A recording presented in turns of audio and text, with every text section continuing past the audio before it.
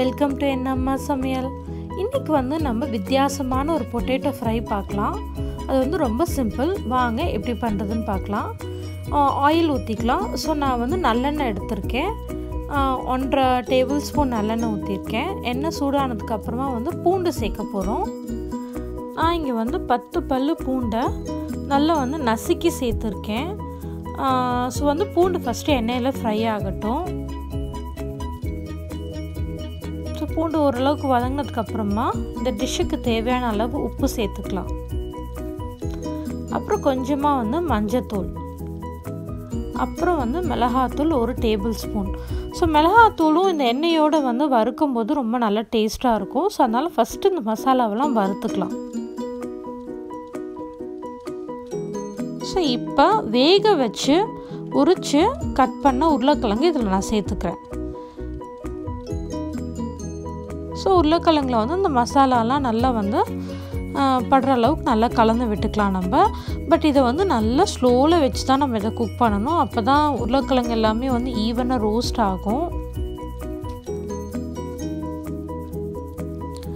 So இது வந்து பூண்டு நிறைய சேர்க்கறது வந்து நல்லது நமக்கு பொட்டேட்டோஸ் செய்யும் போது.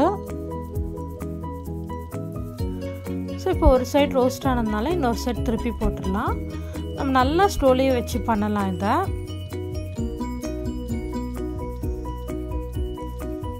ஸோ இப்போ ஒரு 5 நிமிஷம் ஆயிடுச்சு. இப்போ நம்ம வந்து திரும்ப அதை வந்து திருப்பி போடலாம். இன்னொரு சைடு ரோஸ்ட் ஆகட்டும். இந்த ஸ்டேஜில் வந்து நான் கொஞ்சமாக மிளகுத்தூள் சேர்க்குறேன். 1/2 டீஸ்பூன் அளவுக்கு மிளகுத்தூள் சேர்த்துக்கலாம். இது வந்து டைஜஷனுக்கும் ஹெல்ப் பண்ணும், டிஃப்ரெண்ட் டேஸ்ட்டும் இருக்கும். இப்போ கொஞ்சமாக வந்து கருவேப்பிலை சேர்த்துக்கலாம். இதுவும் கொஞ்சம் இதில் வதங்கட்டும்.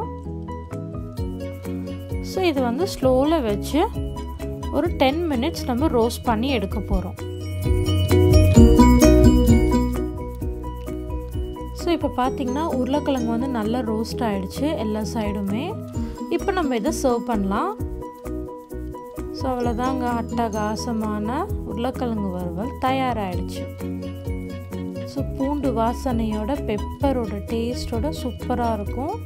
கண்டிப்பாக நீங்கள் ட்ரை பண்ணி பாருங்கள். இந்த வீடியோ பிடிச்சிருந்ததுன்னா லைக் பண்ணுங்கள், ஷேர் பண்ணுங்கள். மறக்காமல் என் அம்மா சமையலுக்கு சப்ஸ்கிரைப் பண்ணுங்கள். நம்ம நெக்ஸ்ட் வீடியோவில் மீட் பண்ணுவோம். தேங்க்ஸ் ஃபார் வாட்சிங்.